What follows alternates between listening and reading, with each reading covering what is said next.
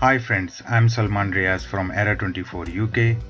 In today's video, I'm going to show you how to find your YouTube channel ID and user ID. So let's get started. If you are on your studio, YouTube studio, as you can see you are in studio logged in, then what you need to do, click on your icon and then find your channel. As you can see, this is your channel. Click on it and you will come up on this page. This page is YouTube logged in channel, where you logged in and you will see this YouTube interface. So again, click on your icon and find settings.